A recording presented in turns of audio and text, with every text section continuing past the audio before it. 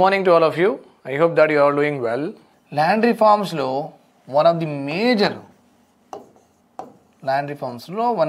major aspect is this one. Tenant గురించి తెలవాలి మీకు. Tenant ఎవరు? Tenant is nothing but the one who has taken any asset for domestic purpose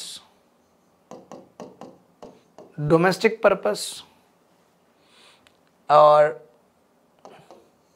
for commercial purpose. Tenant ఎవరు? ఎవరైనా ఒక asset తీసుకున్నారు for domestic purpose అంటే వాళ్ళే వాడుకోవడానికి or else for commercial purpose ఏదైనా కమర్షియల్గా యూజ్ చేయడానికి అంటే డబ్బులు సంపాదించడానికి. ఇక్కడ ఇంటెన్షన్ వాళ్ళ కోసమే, to use the same asset for them self.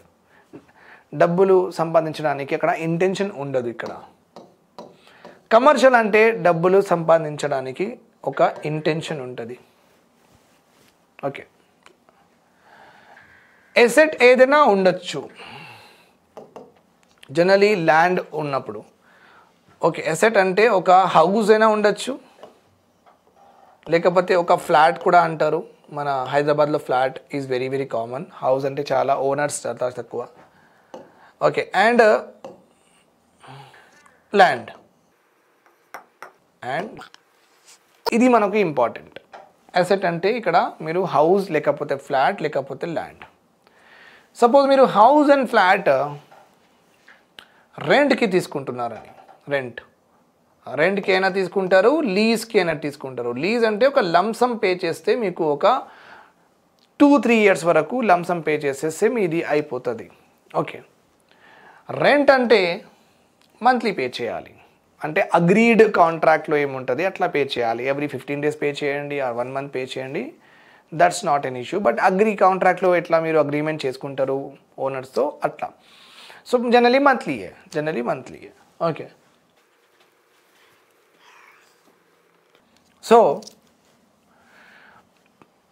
ఎవరైనా ఒక హౌస్ లేకపోతే ఒక ఫ్లాట్ లేకపోతే land, okay, that but these are all called asset తీసుకుంటే, రెంట్కి తీసుకుంటే వాళ్ళకి ఏమంటారంటే టెనెంట్ అంటారు. ఓకే, ఒక హౌస్ అండ్ ఫ్లాట్ తీసుకుంటే the tenant have taken for what domestic purpose కోసం తీసుకున్నారన్నమాట హౌస్ అండ్ ఫ్లాట్ అంటే. ఓకే, ల్యాండ్ జనరలీ తీసుకుంటే మేబీ ఒక మాల్ కట్టడానికి, మేబీ అగ్రికల్చర్ చేయడానికి, మేబీ ఓకే దానిలో సర్వీస్ సెంటర్ పెట్టడానికి ఎక్సెట్రా, పార్కింగ్ లాట్ క్రియేట్ చేయడానికి, లేకపోతే ఒక గ్రౌండ్ క్రియేట్ చేసి దానికి పర్ అవర్ బేసిస్ మీద ఇవ్వడానికి. ఒక ల్యాండ్ తీసుకుంటే జనరల్గా ఒక ఖాళీ ల్యాండ్ తీసుకుంటే ఏదైనా ప్రొడ్యూస్ చేసుకుంటారు. అంటే ఏదైనా ప్రొడక్షన్ అయినా సరే, చాక్లెట్, బిస్కెట్స్ ఏదైనా ప్రొడ్యూస్ అయినా చేస్తారు, లేకపోతే ఏదైనా సర్వీస్ అయినా స్టార్ట్ చేస్తారు. ఓకే, బట్ కమర్షియల్ పర్పస్ అంటే ద మైండ్ సెట్ ఏముంటుంది ఇక్కడ డబ్బులు సంపాదించడానికి.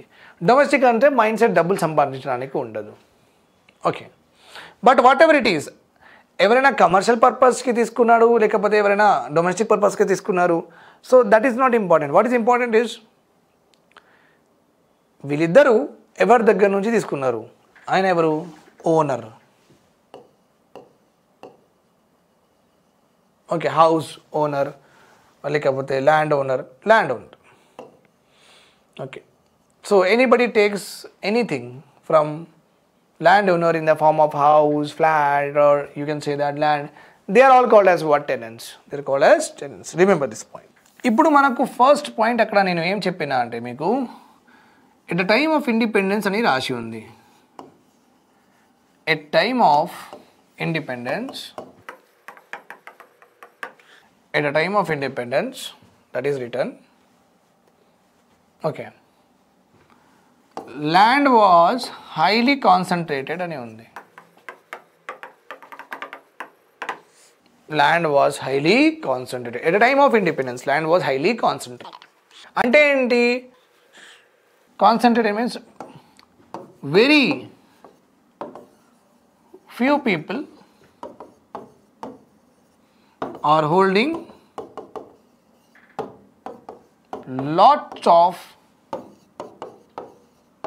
acres of land.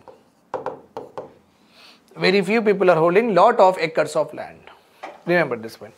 Highly concentrated and idi. Very few people are holding lots of acres of land. Okay, that is fine. So, suppose ఒక మనిషి ఉన్నాడు అనుకోండి, మిస్టర్ ఎక్స్ ఉన్నాడు. ఆయన ఒక ల్యాండ్ లార్డ్. ఎవరైనా ఒక ల్యాండ్ లార్డ్. ఇంకా ఇండిపెండెన్స్ టైం ఉన్నప్పుడు అలాంటి land lord. Okay, mister X ఆయన దగ్గర 1000 acres ఉన్నాయండి. ఎన్ని? 1000 acres. ఓకే, ఇంత పెద్ద ఉంది, బట్ ఆయన ల్యాండ్ ఇంత పెద్ద ఉంది. Can he alone cultivate this? ఆయన ఒక్కరు can he cultivate all these 1000 acres? కష్టం కదా. సరే, ఒక 1000 లేబర్స్, ఒక 500 లేబర్స్ పెట్టి కల్టివేట్ చేసుకోవచ్చు కదా, చేసుకుంటారు. కానీ ఆ లేబర్స్కి పే చేయాల్సి వస్తుంది డబ్బులు. ఆ లేబర్స్కి పే చేయాల్సింది అంటే మంచి మోడల్ కాదు. మంచి మోడల్ అంటే ఆయనకి అడ్మినిస్ట్రేషన్ చేయాలి, స్క్రూటినీ చేయాలి, ఇవన్నీ చేయాల్సి వస్తుంది. ఆయనకి చూసుకోవాల్సి వస్తుంది లేబర్కి, మళ్ళీ లీవ్స్, వాళ్ళకి శాలరీస్ ఇవన్నీ ఇవ్వాలని. ఓకే, సో నా మిస్టర్ ఎక్స్ దగ్గర ఒక 1000 acres ఉన్నాయని చెప్పిన నేను. సో ఎలాగైనా లేబర్స్కి పెట్టి అగ్రికల్చర్ దీని మీద చేసుకోవచ్చు, కానీ చేయడు. ఎందుకు? లేబర్ కాస్ట్ అవన్నీ నేను చెప్పేసిన, అవన్నీ అవుతాయి. ఆయన ఏం చేస్తారంటే ఈ 1000 acresకి 50 acres ఇలా డివైడ్ చేసేసి PQRSTUV ఇలాంటి ఫార్మర్స్, ఓకే, ఫార్మర్స్కి ఇచ్చేస్తాడు. ఓకే, ఫార్మర్స్కి ఇట్లా ఫార్మింగ్ తెలిసిన వాళ్ళకి ఇలా ఇచ్చేస్తారు. అరే భయ్ మీరు చేయండి, నా వల్ల కాదు అని చెప్తాడు, నేను ఎట్లా చేయాలి. సో వీళ్ళు అందరూ ఏం చేస్తారంటే ఎస్ దొరా చేసుకుంటామని అంటారు. ఓకే, ల్యాండ్ లార్డ్ దగ్గర నుంచి తీసుకుంటారు. ఓకే, ఫర్ లీజ్, అలా లీజ్ మీద లేకపోతే ఎలా అయినా లీజ్ అయినా ఏముండదు అక్కడ, తీసుకుంటాడు. వీళ్ళకి ఇప్పుడు ఏమంటాం? మిస్టర్ ఎక్స్ ఎవరు? ఇక్కడ ల్యాండ్ ఓనర్. PQRSTU వీళ్ళెవరు? టెనెంట్స్. PQRS ఎవరు? టెనెంట్స్. ఇప్పుడు ఏమవుతుందంటే ల్యాండ్ ఓనర్ ఏమంటాడు, సరే నాకు ఏం వద్దురా భయ్, అందరికీ 50 acres ఇచ్చినా కదా, మీరు ఎలాగైనా దీని మీద ప్రొడక్షన్ చేస్తారు, అగ్రికల్చర్ ప్రొడక్షన్ చేస్తారు, రైస్ వీట్ అవన్నీ గ్రో చేస్తారు. ఓకే, లెట్ సపోజ్ మీ దగ్గర 1 lakh వచ్చేస్తే నాకు 70% ఇచ్చేయండి, 70% ఇచ్చేయండి, 70,000 ఇచ్చేయండి. లేకపోతే ఒక 10 tons టొమాటో వస్తే నాకు ఒక 7 tons ఇచ్చేయండి, 3 tons అమ్ముకోండి, 3 tons అమ్ముకోండి. సో చూడండి రెంట్ ఎలా ఉంది? హై ఉంది. ఎలా ఉంది? హై, చాలా హై, ఎగ్జార్బిటెంట్ హై అంటారు. ఎగ్జార్బిటెంట్, ఎక్స్ప్లాయిటేటివ్ అంటే ఎక్స్ప్లాయిటేటివ్ అంటే ఒక మనిషికి మనం చాలా స్క్వీజ్ చేసుకొని ఆయన వీక్నెసెస్కి చాలా అంటే లివరేజ్ తీసుకొని ఆయనకి సిచ్యువేషన్కి చాలా దారుణంగా వాడుకుంటున్నారు. అది అంటారు exploited. Okay, and you know that I have told you, అప్పుడు టైమ్ ఆఫ్ ఇండిపెండెన్స్లో చాలామంది దగ్గర ల్యాండ్ లేదు, ఇంకా వేరే వాళ్ళకి ఏం రాదు, ఇండస్ట్రీస్ అప్పుడు అంతా డెవలప్ అవ్వలేదు, సర్వీస్ సెక్టారే లేదు అప్పుడు అంతా. గవర్నమెంట్ అన్నీ ఉన్నాయన్నీ, గవర్నమెంట్ జాబ్ రావాలి, చదువుకున్న వాళ్ళు కూడా ఉండాలి కదా. కానీ చాలామంది దగ్గర స్కిల్స్ లేవు, చాలామంది దగ్గర ఎలక్ట్రిసిటీ రేట్ లేవు. సో అందరికీ అగ్రికల్చర్ మాత్రం అవ్వచ్చు, కానీ అగ్రికల్చర్ చేయాలంటే ఎక్కడ చేయాలి? దట్ ఈజ్ ఇంపార్టెంట్ కదా. వాళ్ళ దగ్గర ల్యాండ్ కూడా లేదు,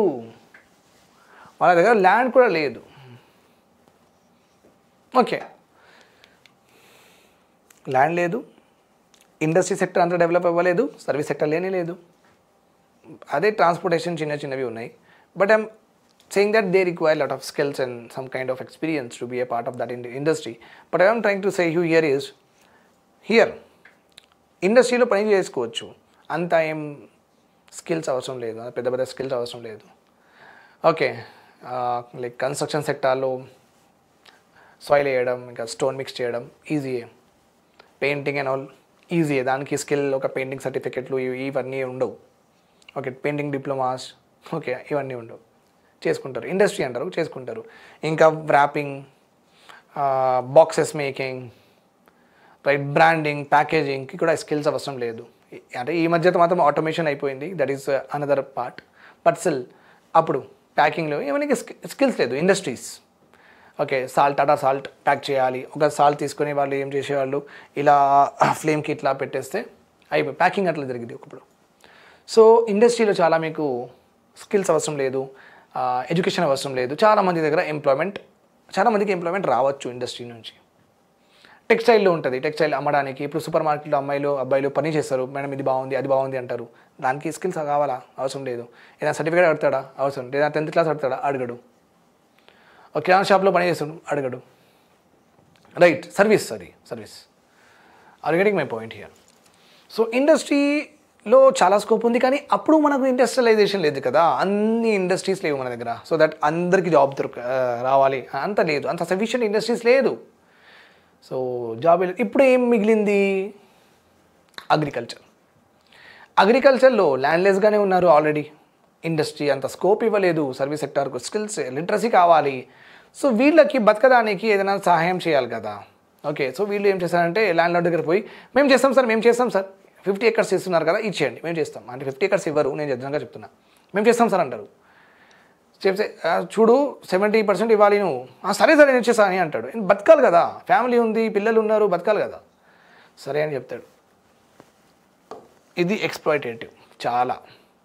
ఆ 30% కోసం ఆయన అంత హార్డ్షిప్ ఈ సీజన్ ఆ సీజన్లో సరే ఒకవేళ ఇవ్వలేదనుకోండి ఆయన, సో ఇది ఫుల్ఫిల్ అవ్వలేదు, 70% ఆయన చాలా తక్కువ ఇచ్చిండు అనుకోండి, డబ్బులు చాలా తక్కువ ఇచ్చిండు. నాకు ఒక 2 lakhs ఇచ్చేసి ఎవ్రీ మంత్ ఈ ల్యాండ్ మీద, తర్వాత నువ్వు తీసుకో. సరే 2 lakhs రాలేదనుకోండి, మళ్ళీ ఫార్మర్ వెళ్తాడు, ల్యాండ్లెస్ ఫార్మర్ అయినా వెళ్తాడు. సార్ ల్యాండ్ లార్డ్కి చెప్తాడు, ఏమైంది సార్ ఈసారి లైట్ తీసుకోండి సార్, మంత్ అసలు అగ్రికల్చర్ అవ్వలేదు, డ్రాట్ వచ్చేసింది, ఇంకా పంట మొత్తం ఖరాబ్ అయిపోయింది, వర్షం కూడా ఎక్కువ వచ్చేసింది, డ్రాట్ రాలేదు, ఏదో ఒకటి అయింది, న్యాచురల్ క్లైమేటీ అయింది. నేను మీకు జనరల్గా చెప్తున్నా, ఏదైనా అయింది. ఆయన పోయి చెప్తాడు. చెప్తే ఆయన ఏమంటాడు అంటే ల్యాండ్ లార్డ్, సో నేనేం చేయాలి? అట్లా వాడు ఇచ్చిండు కదా, ఈడు వచ్చింది కదా, పి ఇచ్చిండు, క్యూ ఇచ్చిండు, ఆర్ ఇచ్చిండు, ఎస్ ఇచ్చిండు, నువ్వు కూడా ఇచ్చేసి. ఓకే, సో ఇలా మాటలు చెప్తాడు. చెప్పి ఏం చేయాలి? సరే ఏం కాదులే, నీ అబ్బాయి ఉన్నాడు కదా, పంపించేసి మా ఇంటికి, సరే నువ్వు ఎప్పుడు అవన్నీ ఇచ్చేస్తావు అప్పుడు తీసుకెళ్ళు నీ అబ్బాయికి అంటాడు. Okay, this bonded labour start అయింది. సరే, లేకపోతే ఏమంటాడు, నీ అమ్మాయి ఉంది కదా, పెద్దగా అయిపోయింది కదా, అమ్మాయికి పంపించేసి అంటాడు. అదే సెక్స్ స్లేవ్ లాగా యూజ్ చేయడానికి. అండర్స్టూడ్? లేకపోతే ఏం చేస్తాడు, సరే నీ ఇల్లు పేపర్స్ ఉన్నాయి కదా, అది ఇచ్చేసి, ఓకే, సంతకాలు పెట్టేసి ఇచ్చేసేయి, నువ్వు అది రీపే చేసిన తర్వాత ఆ 2 lakhs ఏదో ఇవ్వాలి కదా, నువ్వు లాస్ట్ మంత్ ఇవ్వలేదు కదా, నేను ఇచ్చేస్తాను నీకు 2 lakhs ఇచ్చేసి, నాకు నీ ఇల్లు పేపర్స్ నీకు ఇచ్చేస్తా. అర్థమవుతుందా మీకు? సో ఇలా ఈ ల్యాండ్ లార్డ్ చాలా ఎక్స్‌ప్లాయిట్ చేసిండు. ఎవరికి? ఫార్మర్స్కి. చాలా ఎక్స్‌ప్లాయిట్ చేసిండు ఫార్మర్స్కి. ఇదే గవర్నమెంట్కి నచ్చలేదు. ఆల్రెడీ పూర్ ఉన్నారు, పూర్లో మీరు ఇంకా వాళ్ళది ఇల్లు తీసుకుంటున్నారు, వాళ్ళది క్యాటిల్ తీసుకుంటున్నారు, కావు తీసుకుంటున్నారు, బఫెలో తీసుకుంటున్నారు, అన్నీ తీసుకున్నారు, రోడ్ మీద వదిలేస్తున్నారు. అలా గవర్నమెంట్కి నచ్చలేదు. That is the reason government want to go forward land reforms. So that's why, as I have mentioned here, landlords used to extract maximum rents from tenants. Maximum గా ఆడతారు, 70%, 75%. ఆ స్టోరీ ఈ లైన్కి ఎక్స్ప్లెయిన్ చేయడానికి, ఎందుకంటే ఈ స్టోరీ మళ్ళీ ఆ టెనెన్సీ రిఫార్మ్స్లో కూడా మనం అక్కడ కూడా చెప్పాల్సి ఉన్నింది. ఇప్పుడు చెప్పేసిన మీరు, అప్పుడు ఉండదు. ఓకే, సో అంత డబ్బులు ల్యాండ్లార్డ్కి ఇవ్వాలి ఫార్మర్స్. సో అలా ఏమైందంటే ల్యాండ్లార్డ్ దగ్గర చాలా తక్కువ డబ్బులు మిగిలిపోయింది. ఆయన బతకడానికి, ఆయన ఫ్యామిలీ బతకడానికే డబ్బులు వెళ్ళిపోయినాయి. ఆయన మళ్ళీ ల్యాండ్కి ఎట్లా డెవలప్ చేస్తాడు, ల్యాండ్కి మంచిగా ఎలా చూసుకుంటాడు, ఇరిగేషన్ ఎక్కడి నుంచి తీసుకొస్తాడు. సో ఆయన కూడా ఏం చేసిండంటే ల్యాండ్కి లైట్ తీసుకున్నాడు. ఓకే, నా దగ్గర డబ్బు లేదు, ఇప్పుడు టిల్లింగ్ ఎవరు చేస్తారు, పైన కింద ఎవరు చేస్తారు, దానికి లేబర్ కావాలి, దానికి ఏదైనా ప్లఫ్ కావాలి, ఇవన్నీ చేయాలి. సో ఇంకా వాటర్ వదిలేయాలి, దానికి వాటర్ కూడా తీసుకురావాలి, లేబర్స్ ఎవరైనా తీసుకురావాలి, దూరంగా ఉంటుంది వాటర్, ట్యాంక్ నుంచి తీసుకురావాలి, ఇవన్నీ ఏంటంటే కష్టం. సో ఆయన దగ్గర మిగిలిన డబ్బుల్లో ఆయననే బతకడానికి చాలా కష్టం ఉందంటే మళ్ళీ ల్యాండ్కి ఎట్లా మంచిగా చేసుకుంటాడు? చేయలేడు. ఓకే, దట్స్ వై అంత మ్యాక్సిమం రెంట్స్ ల్యాండ్ లార్డ్స్ అడిగిండ్రు కాబట్టి tenants were left with no money with them after paying the rentals. Thus, they made no effort to develop their agricultural lands. They made no effort to develop their agricultural lands. They had neither resource nor knowledge. They have neither resource nor knowledge. Okay. వాళ్ళ దగ్గర resource లేదు మంచిగా చేయడానికి ల్యాండ్కి, అంటే డబ్బులు లేవు, ఇంకా వాళ్ళ దగ్గర నాలెడ్జ్ కూడా లేదు. అప్పుడు సైంటిఫిక్ డెవలప్మెంట్ అంటా లేదు. ఎలాంటి ఫర్టిలైజర్స్ వాడాలి, ఓకే, ఒక రైస్ ప్లాంట్కి ఇలాంటి డిసీజెస్ వస్తాయి, ఈ డిసీజెస్ రాకుండా చూసుకోవడానికి ఇలాంటి పెస్టిసైడ్స్, ఇలాంటి హర్బిసైడ్స్, ఇలాంటి వీరిసైడ్స్ ఇలా వాడాలి, టొమాటో ఖరాబ్ జనరల్గా అయిపోతుంది, ఓకే, టొమాటో ఖరాబ్ అవ్వడానికి మనం ఆపడానికి ఏం చేయాలి. సో అవన్నీ ఏంటంటే అప్పుడు అంత సైంటిఫిక్ డెవలప్మెంట్ లేకుండా ఉండింది. Okay, land was not organised and thus number of small fragments existed. Okay, another one. చూడండి, ఒక పెద్ద ఏరియా ఉందనుకుంటే నా దగ్గర, నేను దాని మీద tractors okay నడిపించవచ్చు, I can get more better crop. చిన్న ల్యాండ్ ఉంటే it is a empirical fact అండి. ఇది మాత్రం గుర్తుపెట్టుకోవాలి. మనం అగ్రికల్చర్ చదువుతున్నప్పుడు నేను చెప్తాను ఇవన్నీ, దీనికి స్టోరీ. రైట్ నా మీరు ఏం అర్థం చేసుకోవాలి? రైట్ నా మీరు అర్థం చేసుకోవడానికి ఒకటే పాయింట్ ఇక్కడ. చిన్న ల్యాండ్ ఉంటే ప్రొడక్షన్ తక్కువ అవుతుంది, పెద్ద ల్యాండ్ ఉంటే ప్రొడక్షన్ ఎక్కువ అవుతుంది. Bus this much you should know at this point of time. చాలు. అది ఎందుకు సార్ అని మనం అగ్రికల్చర్ చాప్టర్లో చదువుకుంటాం. ఓకే, చిన్న ల్యాండ్ ఉంటే తక్కువ ప్రొడక్షన్, ఎక్కువ ల్యాండ్ ఉంటే ఎక్కువ ప్రొడక్షన్, డైరెక్ట్లీ ప్రపోర్షన్ అనమాట. Understood? Right. So that is what it is written here. Land was not organized and thus number of small fragments existed.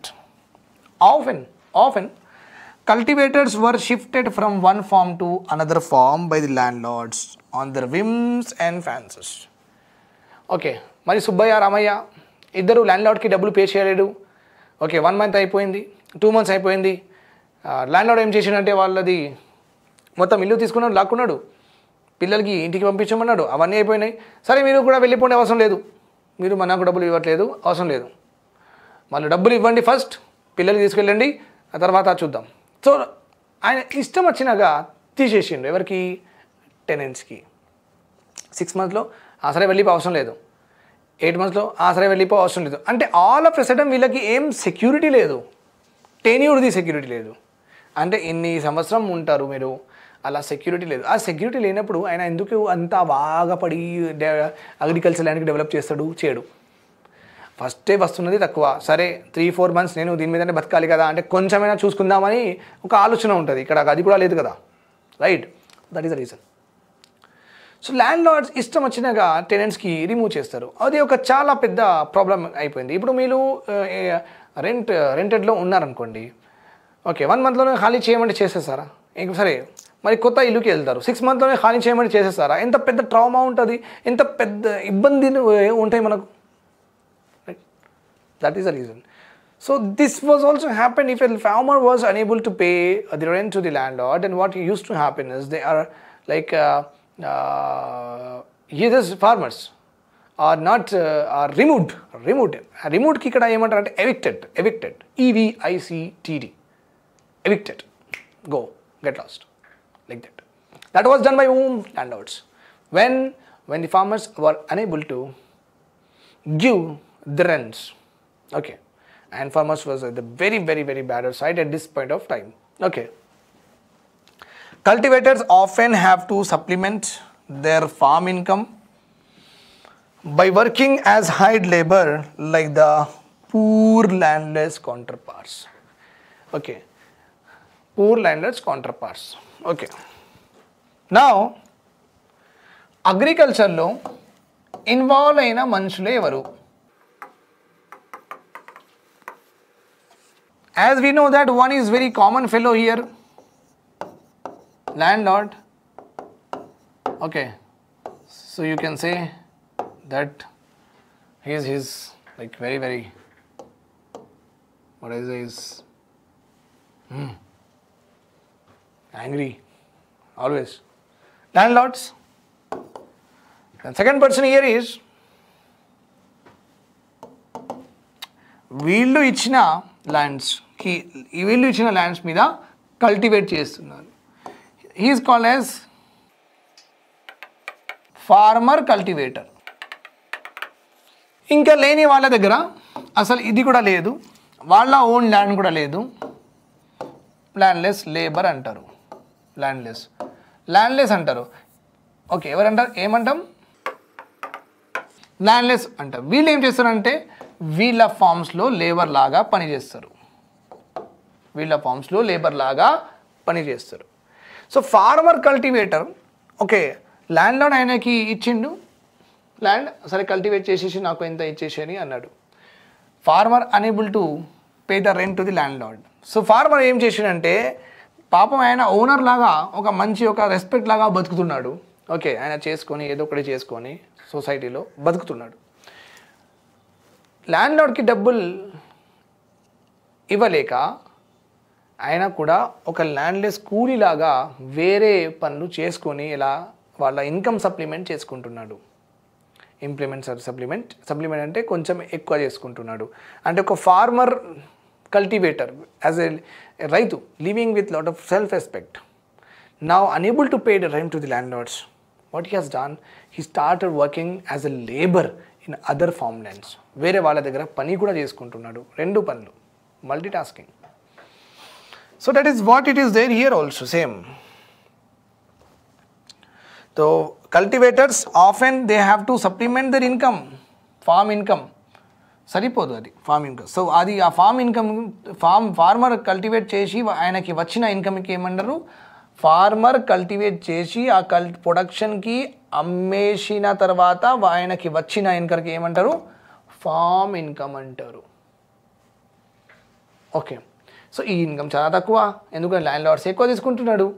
So ఈ ఇన్కమ్కి సప్లిమెంట్ చేయడానికి okay they farmer this cultivators are working as what? Hired labours. వేరే వాళ్ళది వేరే farmers దగ్గర పని చేస్తున్నారు, land Lord's దగ్గర farmers దగ్గర పని చేస్తున్నారు. ఓకే, మనకు ఇక్కడ టెనెంట్స్, సబ్టెనెంట్స్ అవన్నీ ఉన్నాయి. సో అక్కడ మీరు ఇంకా ప్రాపర్గా అర్థం చేసుకుంటారు. సో రైట్ నౌ మీకు ఇంత ఎనఫ్. ఓకే, దట్ వాళ్ళకి తక్కువ ఉన్న డబ్బుల వల్ల వాళ్ళు వేరే వాళ్ళ ఫామ్లో కూడా ఒక లేబర్ లాగా పనిచేస్తున్నారు. చూడండి, ఇక్కడ ఒక మంచి స్టేటస్ కూడా తగ్గింది, ఒక సెల్ఫ్ ఎస్టీమ్ కూడా పోయింది, ఒక డిగ్నిటీ పోయింది, ఒక embarrassment situation to the people who are having self esteem, ఒక సెల్ఫ్ రెస్పెక్ట్ ఉన్న వాళ్ళకి ఒక embarrassment situation. Understood my point here? Okay, so these are very common things that we have seen at a time of what? Independence. Okay, so properly it is there. So they will say that what are the various causes that led to land reforms? That could be the question. What are the various causes? Or you can also, they may also ask you this question: why is the need to have land reforms? What are the various, what need, what made the government of India, okay, what are the need, what is the need of getting the land reforms? అలా question రావచ్చు. So ఇవన్నీ చూసిన తర్వాత గవర్నమెంట్కి కూడా నచ్చలేదు. అరే ఇట్లా అవుతుంది, ల్యాండ్ లేబరర్స్ ఇట్లా సఫర్ అవుతున్నారు, ల్యాండ్ ఓనర్స్ ఎంత డబ్బులు అడుగుతున్నారు, ఓకే, అండ్ రెంట్స్ అడుగుతున్నారు. సో గవర్నమెంట్కి కూడా నచ్చలేదు. అందుకే government of India, the moment Congress government, the moment came to power in the nation after independence, they appointed A committee. Immediately after independence in 1947, the government of India has appointed a committee called as J.C. Kumarappa Committee. J.C. Kumarappa Committee on land issues. On land issues. Remember this point. Okay. Based on its recommendations in 1948, and ఆ ఇయర్లోనే అన్ని recommendations ఇచ్చేసిండ్రు. Government of India advised all state government, please implement చేయండి కొత్త ఆయన చెప్పిన recommendation మీద మీరు మంచిగా loss prepare చేసుకొని మంచిగా ఇంప్లిమెంట్ చేయండి. ల్యాండ్ రిఫార్మ్స్ చాలా ఇంపార్టెంట్, మన సొసైటీ బాగుపడాలని చెప్పిండ్రు. Okay, so land reforms is a state subject. అంటే మీకు ఇది కూడా తెలిసి ఉంది కాబట్టి ఇండియాస్ పాలిటీ అంటే ఏంటి? Polity means the way of administration. Okay, or you can say the system of administration, or you can say the structure of administration. Okay, polity means the way of administration, system and structure of administration. How India lo etla? Union government will be there and state governments are there. State government, right? So union government will make laws, parliament will make laws, right sir? That is true. State governments also what? Make laws. The question here is on which item, on which subject they will make laws. Important. Suppose India ki important unna topics meeda like banking and finance. మొత్తం ఇండియాకి ఒక్కరు. Okay, defence, army, navy, air force మొత్తం ఇండియాకి వీళ్ళే. Atomic energy మొత్తం ఇండియాకి government. Space, ISRO మొత్తం India కోసం. అటామిక్ ఎనర్జీ ఇండియా కోసం. Currency note printing. Okay, note printing, coin minting అవుతుంది. నోట్ ప్రింటింగ్ అంటారు, కాయిన్కి మింట్ అంటారు. మా హైదరాబాద్లో ఒకటి ఉందండి, అంటే కాయిన్ మేకింగ్ ఫ్యాక్టరీ ఉంది మన హైదరాబాద్లో. మన ప్రసాద్ ఐమాక్స్ ఉంది కదా, ప్రసాద్ ఐమాక్స్ నుంచి మనం కొంచెం ముందుకి పోయి లెఫ్ట్కి పోతే ఒక ఎలక్ట్రిసిటీ భవన్లు అవన్నీ ఉన్నాయి. ఇంకా కొంచెం ముందుకి పోతే ఒక మందిర్ ఉంటుంది. ఆ మందిర్తో పాటు అంటే అటు ఇటు ఒక మింట్ కాంపౌండ్ అని ఉంటుంది. Mint compound. సో అక్కడ మింటింగ్ అవుతుంది. ఏమవుతుంది? మింటింగ్ అవుతుంది. So currency and note mint, currency printing, note minting, note printing, coin minting. Okay, currency అంటారు. ఫారెన్ పాలసీ, ఏ కంట్రీతో ఏం మాట్లాడాలి, ఏ టీటీ చేసుకోవాలి, ఏ అగ్రిమెంట్ చేసుకోవాలి అంటే ఇండియాకి సంబంధించిన వెరీ ఇంపార్టెంట్ మ్యాటర్స్. అది కాన్స్టిట్యూషన్, మన కాన్స్టిట్యూషన్ మొత్తం యూనియన్ గవర్నమెంట్కి ఇచ్చేసింది. సార్ మీరు చేసుకోండి, ఇవన్నీ అందరికీ ఇంపార్టెంట్. వేరే స్టేట్ వాళ్ళు చేసుకుంటే మంచిది కాదు, ఒక యూనిఫార్మిటీ ఉండాలి. సో ఇలాంటి ఐటమ్స్ మీద మీరు చేసుకోండి. సరే, కాన్స్టిట్యూషన్లో రాసి ఉంది. సో ఐటమ్స్ మొత్తం లిస్టెడ్గా ఉన్నాయి, 99 ఏదో 8 ఐటమ్స్ ఉన్నాయి. అట్లానే స్టేట్ గవర్నమెంట్ మరి వీళ్ళకి ఏంటంటే లోకల్ ఇంపార్టెన్స్ ఏవేవి ఉంటాయి. లోకల్ అంటే ఆ ఏరియాకి ఇంపార్టెంట్ ఏముంటుంది, లైక్ అగ్రికల్చర్ మీద, ఓకే, యానిమల్ హస్బెండరీ మీద, స్టేట్ ట్యాక్సెస్ కూడా ఉంటాయి దాని మీద, law and order police station మీద, ఓకే, ఇండస్ట్రీస్ ఇక్కడ ఎస్టాబ్లిష్ చేయడానికి దాని మీద, ఓకే. ఇంకా ఇక్కడ you can also say that many will be there. I don't remember many of the examples in under it. So but I'm saying that land etla, land registrations, land transfer, land ownership, ఇది ఈ process ఎట్లా చేయాలి, okay, మనకు important ఇది land గురించి చెప్పుకుంటాం కదా. So what you understood now, you understood it very clear now that land ఒక స్టేట్ సబ్జెక్ట్, స్టేట్ ఐటమ్ అనమాట. అందుకే గవర్నమెంట్ ఆఫ్ ఇండియా పార్లమెంట్లో పాస్ చేసి ల్యాండ్ బిల్ పాస్ చేసి, ల్యాండ్ యాక్ట్ పాస్ చేసి అన్ని స్టేట్స్ ఇంప్లిమెంట్ చేయండి అని చెప్పలేదు. ఎందుకు? ల్యాండ్ మీద లాస్ చేయడానికి హక్కులు వీళ్ళకి లేదు, యూనియన్ గవర్నమెంట్కి లేదు. ల్యాండ్ మీద ఇనాక్ట్ చేయడానికి the constitution of India has given the permission state. Remember this point. అందుకే జేసీ కుమారప్ప కమిటీ అపాయింట్ చేసిన వాళ్ళు ఎవరు? జేసీ కుమారప్ప కమిటీ ఎవరు అపాయింట్ చేసిండు? గవర్నమెంట్ ఆఫ్ ఇండియా అండి. ఆయన రికమెండేషన్ ఇచ్చారా? ఎస్, ఇచ్చారు. గవర్నమెంట్ ఆఫ్ ఇండియా ఏం చెప్పిందంటే, చూడండి అంత ప్రాబ్లమేటిక్గా ఉంది ల్యాండ్ అడ్మినిస్ట్రేషన్, ల్యాండ్ లార్డ్స్ ఎట్లా సతాయిస్తున్నారు. సో మేము ఒక కమిటీ అపాయింట్ చేసిన, అది ఆబ్వియస్లీ ఆయన చాలా వెరీ వెరీ ఎక్స్పర్ట్ మనిషి. ఆయన మంచి రికమెండేషన్స్ ఇచ్చారు. ఆ రికమెండేషన్స్ మీరు యాక్ట్ పాస్ చేసుకొని ఆ రికమెండేషన్స్ ఇంక్లూడ్ చేయండి అండ్ ఇంప్లిమెంట్ చేయండి మీ స్టేట్లో అని చెప్పింది government. Okay, government of India advise all the state to implement land reforms because they cannot do directly. Why? Because land is a state subject, right? Accordingly, most of the state passed acts which are basically aimed at అది committee recommendation మంచిగా ఉన్నాయి, చాలా obviously expert person అయినా. So ఆయన recommendation ఇచ్చిన recommendations are very very good. And state governments అందరూ on the ఆ recommendations మీద వాళ్ళు లాస్ ఇన్యాక్ట్ చేశారు. రికమెండేషన్స్ మీద loss were ఇన్యాక్టెడ్.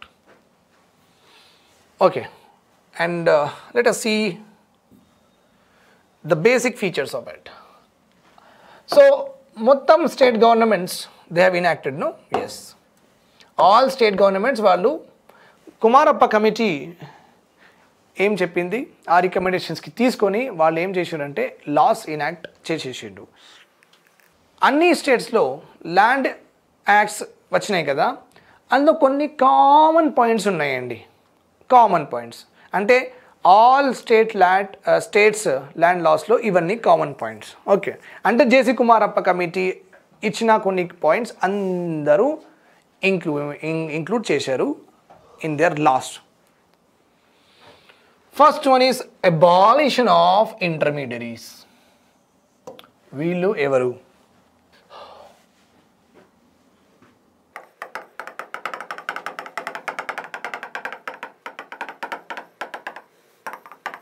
So abolition of intermediaries ఎవరు వీళ్ళు? ఓకే, ఒకప్పుడు బ్రిటిష్ కాలంలో బ్రిటిషర్స్ ఉన్నప్పుడు మన ఇండియా ఎంత పెద్దగా ఉందండి. చాలా రాజులు ఉన్నారు, పెద్ద పెద్ద రాజులు, చిన్న రాజులు, ఇట్లా చాలా మంది ఉన్నారు. వీళ్ళు ఆక్యుపై చేసిన ఏరియాస్ కూడా, అంటే వీళ్ళే గవర్ చేసిన ఏరియాస్ కూడా ఉన్నాయి. వీళ్ళే గవర్ చేసిన areas, suppose let us be represented by this అనుకోండి, ఇట్లా చాలా, పాకిస్తాన్ కూడా, ఇవన్నీ నేను అవన్నీ చూపించట్లేదు, జనరల్ అండర్స్టాండింగ్గా చూసుకోండి మీరు. ఓకే, సో బ్రిటిష్ వాళ్ళకు కూడా డబ్బులు ఎట్లా వచ్చేది? అగ్రికల్చర్లో ప్రొడక్షన్ అయినది అది అమ్మిన తర్వాత ఆ ఇన్కమ్లో షేరింగ్ తీసుకుంటారు వీళ్ళు కూడా. అది కామన్గా అందరికీ. మన యాన్షియంట్లో కూడా Mauryans, గుప్తన్స్, Delhi సల్తనత్, Mughals, common thing ఏదంటే అగ్రికల్చర్లోనే ఎక్కువ సంపాదన ఉండింది, అగ్రికల్చర్లోనే ఎక్కువ డబ్బులు వచ్చినాయి. అగ్రికల్చర్ ప్రొడక్షన్ చేసిన తర్వాత అమ్మిన తర్వాత ట్యాక్స్ కట్టాలి. ఓకే, సో ల్యాండ్ నుంచి వచ్చిన డబ్బులకి రెవెన్యూ అంటారు, అందుకే ల్యాండ్ రెవెన్యూ. ల్యాండ్ నుంచి వచ్చిన రెవెన్యూకి ఏమంటారు? Land revenue. సో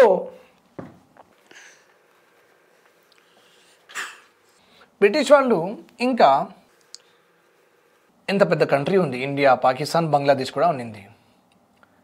చాలా ఫార్మర్స్ ఉంటారు కదా, చాలా ఫార్మర్స్ ఉన్నారు. వాళ్ళందరి దగ్గర వెళ్ళి ఒక్కొక్క ఏరియా నుంచి డబ్బులు కలెక్ట్ చేయడం, ఫార్మ్ ఇన్కమ్ కలెక్ట్ చేయడం అంటే వీళ్ళు చాలా ఆఫీసర్స్కి అపాయింట్ చేయాల్సి వస్తుంది. రైట్, వాళ్ళ ఆఫీసర్స్ అయినా సరే, లేకపోతే ఇక్కడ చదువు ఉన్న వాళ్ళకైనా సరే జాబ్ ఇవ్వాలి, జాబ్ కూడా ఇవ్వాల్సి వస్తుంది. వాళ్ళకి మళ్ళీ శాలరీస్ ఇవ్వాలి కదా. ఇక్కడైనా సరే, మన ఇండియా వాళ్ళకైనా తీసుకున్నా సరే, బ్రిటిష్ నుంచి వచ్చిన ఎంప్లాయీస్కి అయినా సరే వీళ్ళు డబ్బులు ఇవ్వాలి. సో వీళ్ళు ఏం చేసిందంటే, అరే ఎందుకు రాబాయి, మనం ఎందుకు అపాయింట్ చేద్దాం, ఇండియన్స్కి ఎందుకు అపాయింట్ చేద్దాం, బ్రిటిషర్స్కి ఎందుకు అపాయింట్ చేద్దాం, మళ్ళీ వీళ్ళకి అపాయింట్ చేస్తే వీళ్ళకి ఎంప్లాయ్మెంట్ ఇవ్వాలి, శాలరీస్ ఇవ్వాలి, ఇవన్నీ ఎందుకు? వీళ్ళు ఒక కొత్త సిస్టమ్ స్టార్ట్ చేసిండ్రు. ఏం స్టార్ట్ చేసిండ్రు? జమీందారీ సిస్టమ్ అంటారు. జమీందారీ, మహాల్వారీ, రయట్వారీ. చాలా ఇంపార్టెంట్. Zamindari, మహాల్వారీ and రయట్వారీ. జనరల్గా చెప్తున్నా వినండి. సో వీళ్ళు ఎవరు అంటే బ్రిటిష్ గవర్నమెంట్ ఈజ్ దేర్. వీళ్ళకి కావాల్సింది ఏంది? డబ్బులు, money they want. Okay, from where? India నుంచి. ఇండియన్లో ఎవరి దగ్గర నుంచి? ఫార్మర్స్ దగ్గర నుంచి. ఇండియన్ ఫార్మర్స్ దగ్గర నుంచి డబ్బులు కావాలి, రైట్. సో వీళ్ళు అన్ని ఆఫీసర్స్ పెట్టలేరు కాబట్టి వీళ్ళు ఏం చేసిరంటే మధ్యలో జమీందార్, ఓకే, మహాల్వారీ, రయట్వారీ వేరే, కానీ జమీందార్ రాసేస్తున్నా. రయట్వారీ వేరే, డైరెక్ట్ పేమెంట్ ఉంది కానీ నేను రాసేస్తున్నా. ఎందుకు రాయాలి సార్? చేసిన జమీందారీ మహాల్వారీ సిస్టమ్ ఇంట్రడ్యూస్ చేసిండు. జమీందారీ మహాల్వారీ సిస్టంలో ఏంది? జమీందారీ సిస్టంలో ఒక మహాల్వారీ సిస్టంలో మహాల్ అంటే ఒక విలేజ్, విలేజ్ హెడ్ మ్యాన్, విలేజ్లో పెద్ద ఆయన, విలేజ్ హెడ్ మ్యాన్ అంటారు. We call them as what? Village head man. Understood? So ఇంకా విలేజ్ హెడ్ మ్యాన్స్ లేకపోతే village head man's or else వెల్తియర్ people అయినా సరే వాళ్ళైనా సరే, ఆర్ ఎల్స్ ఇన్ఫ్లుయెన్షియల్ పీపుల్ అయినా సరే, వీళ్ళైనా సరే, రైట్? ఓకే. సో వీళ్ళకి మధ్యలో పెట్టినరు. మధ్యలో పెట్టి ఏమన్నారంటే, సార్ మీరు ఏం చేయండి అంటే ఈ విలేజ్లో ఉన్న ఫార్మర్స్ ఉన్నాయి కదా, వీళ్ళ దగ్గర నుంచి మీరు ట్యాక్స్ కలెక్ట్ చేయండి, ల్యాండ్ రెవెన్యూ కలెక్ట్ చేయండి. ఓకే, మాకు ఎక్స్ షేర్ ఇవ్వండి, మీరు వై షేర్ పెట్టుకోండి. ఎక్స్ షేర్ ఇవ్వండి అంటే వీళ్ళు ఒక 1 lakh ఇచ్చేస్తే మాకు 70,000 ఇవ్వండి, మీరు 30,000 పెట్టుకోండి, 30,000 పెట్టుకోండి. అలా డీల్ చేసుకున్నారు. ఎవరితో? ఈ విలేజ్ హెడ్ మ్యాన్తో, వెల్తియర్ పీపుల్తో, ఇన్ఫ్లుయెన్షియల్ పీపుల్తో ఇలా వాళ్ళు డీల్ చేసుకున్నారు. సో ఈ జమీందార్ మహాల్వారీ సిస్టంలో ఏమైందంటే వీళ్ళు విలేజ్ ఫార్మర్ దగ్గర నుంచి కలెక్ట్ చేసిండు. ఇంకా man is a greedy person. వీళ్ళు ఏం చేసిరంటే సపోజ్ ఒక ఏరియాకి, ఒక విలేజ్లో ఒక ఫార్మర్ది ఏరియా ఉంది కదా, ఆ ఏరియాలో ప్రొడక్షన్ అయిన తర్వాత ఆయనకి వచ్చింది 2 lakhs అనుకోండి డబ్బులు. 2 lakhsలో బ్రిటిష్ గవర్నమెంట్ ఎంత అడిగింది? 1 lakh. వీళ్ళకి ఎంత పెట్టుకున్న అంటే ల్యాండ్ లార్డ్కి ఎంత పెట్టుకోమని చెప్పింది? 30,000 అనుకోండి. 80,000 ఫార్మర్కి. సో ఈ ల్యాండ్ లార్డ్స్ వాళ్ళు ఏం చేసిండు? నాకు 30,000 నాకంటే ఎక్కువ ఫార్మరా అని వీళ్ళతో ఎక్కువ డిమాండ్ చేసిండు. ఎంత? 2.5 lakhs ఇవ్వండి, 3 lakhs ఇవ్వండి, 3.5 lakhs. వీళ్ళు కట్టేదే బ్రిటిష్ గవర్నమెంట్కి 1 lakh, కానీ వీళ్ళు చాలా వెల్తీగా తయారైనరు. మెల్లమెల్లగా డబ్బులు ఫార్మర్ దగ్గర నుంచి ఎక్కువ అడిగి చాలా వెల్తియర్ అయిపోయినారు. వీళ్ళకే అంటారు land Lord's. One day has come, ఈ ఫార్మర్ వాళ్ళు ల్యాండ్స్ అమ్మేసిండ్రు. Okay, land లార్డ్కి ఇచ్చేసిండ్రు. వాళ్ళు ల్యాండ్లెస్గా అయిపోయిండ్రు, వాళ్ళు లేబర్స్ లాగా అయిపోయిండ్రు, లో డిగ్నిటీ లాగా అయిపోయిండ్రు. వీళ్ళు మాత్రం వాళ్ళ దగ్గర నుంచి ల్యాండ్ తీసుకొని మంచిగా వెల్తియర్ పీపుల్ అయిపోయినారు. Okay, this is called as ల్యాండ్లార్డిజం. And వీళ్ళకి అంటారు this system wear the government పైన ఉంటుంది, మధ్యలో ఉన్న వాళ్ళకి ఏమంటారంటే ఇంటర్మీడియరీస్. ఏమంటారు? ఇంటర్మీడియరీస్ అంటారు. Understood my point here. ఈ సిస్టమ్కి అంటే ఒక గవర్నమెంట్ మధ్యలో ఇంటర్మీడియరీస్, ఇంకా కింద ఉన్న వాళ్ళు పాపులేషన్ డబ్బులు కట్టాలి కదా. ఈ మొత్తం సిస్టమ్కి ఏమంటారంటే వెరీ వెరీ ఇంపార్టెంట్ పాయింట్ అండి, ఫ్యూడల్ సిస్టమ్ అంటారు. Feudal system. ఆయన ఇంకా అలాంటి ల్యాండ్లార్డ్స్కి ఏమంటారంటే ఫ్యూడల్ ల్యాండ్లార్డ్స్ అంటే గవర్నమెంట్ తయారు చేసిన బ్రీడ్స్ కమ్యూనిటీ అన్నమాట, feudal ల్యాండ్లార్డ్స్. And system is called as feudal system, very much prevalent everywhere. ఇది ఇండియాకి సంబంధించి కాదండి. ఓకే, ఇది బ్రిటిష్ ఎక్కడెక్కడ పని చేసింది కదా, ద బ్రిటిష్ ఎక్కడెక్కడ రూల్ చేసింది కదా, లైక్ ఇంపీరియల్ అంటే మేమే సుపీరియర్, ఇంపీరియలిజం అంటారు. Imperial means lot of area is there. Just like Mauryan umpire ఉన్నింది, అశోక ఉన్నప్పుడు he extended his umpire to మొత్తం half of the country he has occupied. He's going on, defeating many kings. Then Guptans, then Sultanate, then we got Mughals, ఇలా defeat. So British వాళ్ళు కూడా యూరోప్లో అన్ని కంట్రీస్కి like ఆఫ్రికాకి మొత్తం రూల్ చేసి, అమెరికాకి కూడా రూల్ చేసిండు. They have ruled Romania, Lebanon, Palestine, ఇవన్నీ ప్లేసెస్కి కాలనీ. అంటే వాళ్ళు అక్కడ నుంచి ఇక్కడ వచ్చినారంటే Malaysia, Indonesia. So they have ruled almost all countries, almost చాలా. Germany, France, Russia, Japan, China and UK. They have ruled almost like Portuguese also, Dutch also, ruled many countries ki colonies laga pettukunnaru. Colony, just like go and enjoy like that. Take your all this stuff, valuable things and loot the country. Nothing but it's looting system. Imperialism is nothing but a looting system. That has happened. Okay. So వీళ్ళు ఎక్కడెక్కడ rule చేసిను అక్కడ ఇలాంటి systems ఉన్నాయి. ల్యాండ్లార్డిజం is not a problem to only అస్. అందుకే United nations కూడా ఇచ్చింది కదా definition. United nations కూడా ఇచ్చిందండి డెఫినేషన్. మీరు అనుకోండి ఇది ఒక there is no chance that it is there only in India. It is there everywhere wear ever the imperial powers, the bigger powers for having maximum territory ఎక్కువ చేసి కూర్చున్నారు ఒకప్పుడు. Okay, so that is what happen. So it is prevalent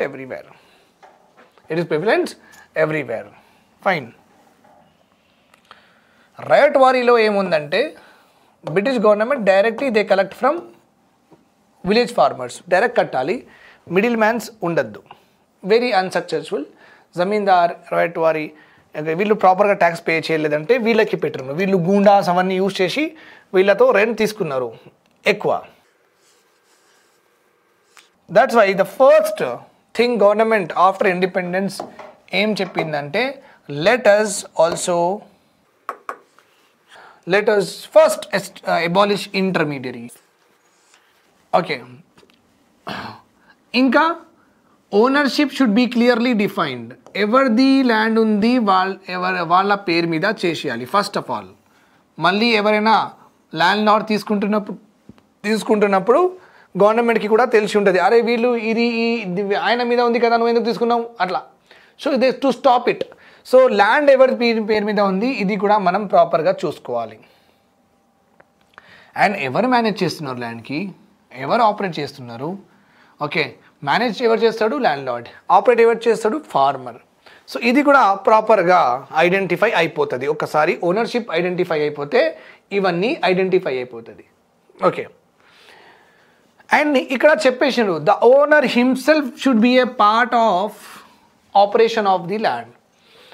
okay, అంటే చాలామంది మూవీస్లో, తెలుగు మూవీస్లో మీరు చూస్తుంటారు దట్ ల్యాండ్ లార్డ్స్ వాళ్ళ పిల్లలు మొత్తం హైదరాబాద్లో ఉంటారు, వాళ్ళకు చాలా పొలాలు ఉంటాయి, ఎవరికైనా ఇచ్చేస్తారు, రైట్? అట్లా కాదు.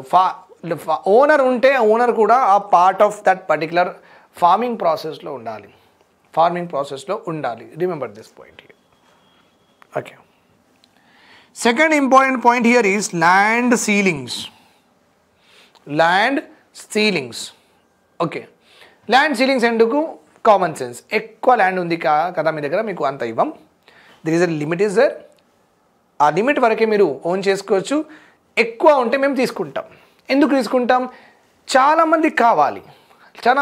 Lot of people are hungry of land because they want it. They want to survive on land. So why land ceilings were introduced? In order to meet the land hunger of working cultivators. Okay, working cultivators.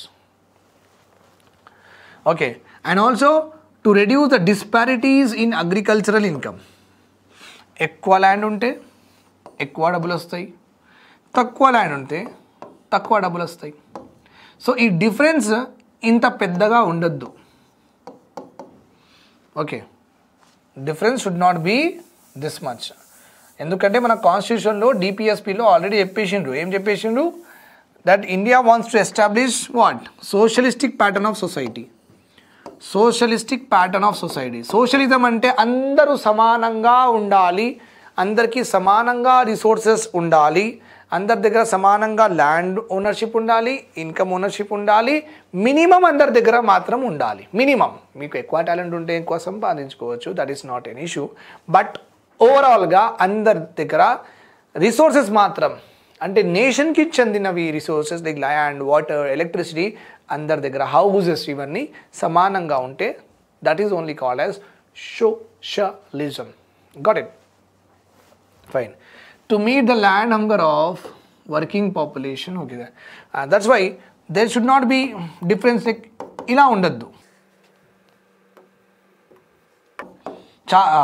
తక్కువ మంది ఇంత ఎక్కువ సంపాదిస్తున్నారు, okay, ఎక్కువ మంది ఇంత చిన్నగా ఇట్లా ఉండద్దు. ఈ డిస్పారిటీస్ తగ్గించాలి, ఇట్లా సమానంగా వచ్చేయాలి అట్లా. సో ఇది ఎప్పుడైతుంది, ల్యాండ్ ఎక్కువ ఉంది కాబట్టి ఎక్కువ సంపాదిస్తున్నారు కదా, వాళ్ళు ల్యాండ్ తీసుకుంటే ఆటోమేటిక్గా ఇన్కమ్ కూడా తగ్గుతుంది, right? So that's why to reduce the disparity, if you do this, if you limit this land holdings, and ultimately you will reduce the inequality. Disparity means inequalities in agriculture income, in the ownership and in the use of land, to increase employment opportunities in the rural sector. So ఎక్కువ land తీసుకొని government ఏం చేసిందంటే లేని వాళ్ళకి distribute చేసింది. లేని వాళ్ళకి land distribute చేసినందుకు వాళ్ళకు కూడా కొంచెం బ్రతకడానికి ఒక సహాయం దొరికింది, ఒక support system started by the government in this way. Okay, to increase the employment. ఇంకా లేని వాళ్ళకి ల్యాండ్ ఇచ్చేస్తే వాళ్ళకు జాబ్ వచ్చినట్టే కదా, వాళ్ళు దాని మీద ప్రొడక్షన్ చేసుకొని ఫార్మింగ్ చేసుకొని బతికేస్తారు. That is about it. Okay, the last one here is consolidation of land holding. Okay, చిన్న చిన్న ల్యాండ్స్ ఉంటే నేను చెప్పేసిన ఆల్రెడీ, చిన్న ల్యాండ్స్ ఉంటే అంతా ప్రొడక్షన్ చేయదు. ఎందుకు నేను ఎక్స్ప్లెయిన్ చేస్తా అగ్రికల్చర్లోనే చెప్పేసిన. పెద్ద ల్యాండ్ ఉంటే మంచిగా చేయొచ్చు. సో చిన్న ల్యాండ్స్ ఉన్న వాళ్ళకి కొంచెం యాడ్ చేస్తుంది government. Just like 2 BHK scheme, 3 acre land purchase scheme ఉంది కదా, గవర్నమెంట్ ఇస్తుంది కదా, Telangana government announce this 3 acres of land. Okay, అందులో 1 acre ఉన్న వాళ్ళకి 2 acres, 2 acres ఉన్న వాళ్ళకి 1 acre, 1.5 acre ఉన్న వాళ్ళకి ఇంకా 1.5 acre, లేని వాళ్ళకి 3 acres. ఎందుకు అంటే ఆ చిన్న ల్యాండ్ సరిపోదు ప్రొడక్షన్కి. వాళ్ళు అందులో తినేది ఎంత, అంత చిన్న ల్యాండ్లో వాళ్ళు ప్రొడక్షన్ చేసిన తర్వాత వాళ్ళే తినాలి, ఇంకా మిగిలినవి అమ్మాలి. ఆ మిగిలినవి అమ్మితే వాళ్ళకి వచ్చింది ఏంది, ఏం లేదు. అదే 1 acreలో మీరు ఎంత హార్డ్ వర్క్ చేస్తారు, ఆ 2-3 acresలో కూడా అంతే హార్డ్ వర్క్ పడుతుంది. హార్డ్ వర్క్ మాత్రం అదే ఉంది, కానీ ల్యాండ్ చిన్నగా ఉంది కాబట్టి ప్రొడక్షన్ కూడా తక్కువ. అందులో మీరు సగం తీసుకొని సగం అమ్మితే మళ్ళీ మీకు ఈ సగంలో మరి నెక్స్ట్ సీజన్లో ఎట్లా మీరు ఫార్మింగ్ స్టార్ట్ చేస్తారు, చేయలేరు. You will get less production, మీరు అమ్ముతారు. లెస్ ప్రొడక్షన్ అంటే లెస్ డబ్బులు వస్తాయి. మరి లెస్ డబ్బులు వస్తే మళ్ళీ కొత్త సీడ్స్ కొనాలి, కొత్త ఫర్టిలైజర్స్ కొనాలి, డబ్బులు ఉండదు, రైట్? సో 1 acre చాలా సెల్ఫ్ సస్టైనింగ్ కాదు. సెల్ఫ్ సస్టైనింగ్ అంటే ఎక్కడ మనం ఏదైనా మనం ఏం చేస్తున్నాం కదా, దాంతోనే మనకు సరిపోవాలి అన్నీ మన needs and wants. That is called as self sustenance. Just like నేను జాబ్ చేస్తున్నా, ఈ జాబ్తో నాకు వచ్చిన డబ్బులు నాకు ట్రాన్స్పోర్టేషన్కి, నాకు వైఫైకి, నాకు పెట్రోల్కి, డీజిల్కి, ఇంకా బట్టలకి, ఓకే, నాకు ఫుడ్కి, రెంట్ కోసం, ఇవన్నీ నేను నా శాలరీతో పే చేస్తే సెల్ఫ్ సస్టెనెన్స్ అంటారు. ఏమంటారు? Self sustenance. ఒక కంపెనీ ఉందనుకోండి, ఆ కంపెనీ ఏదైనా మ్యానుఫ్యాక్చర్ చేస్తుంది ప్రొడక్ట్, ఆ మ్యానుఫ్యాక్చర్ చేసిన తర్వాత దాంతో వచ్చిన డబ్బులు, profits, revenue should help the company to pay all of it's expenses. వర్కర్స్కి డబ్బులు ఇచ్చేయాలి, హౌస్ కీపింగ్కి డబ్బులు ఇచ్చేయాలి, పేమెంట్, శాలరీస్, రెంట్ అవన్నీ చేసిన పేమెంట్ అయిన తర్వాత ఆ ఓనర్కి కూడా డబ్బులు మిగిలాలి. అలాంటి యూనిట్కి అంటారు సెల్ఫ్ సస్టైనింగ్. అంటే బయట నుంచి బారో చేయదు, బయట నుంచి బారో చేస్తే సెల్ఫ్ సస్టైనింగ్ అన్నారు. Got it?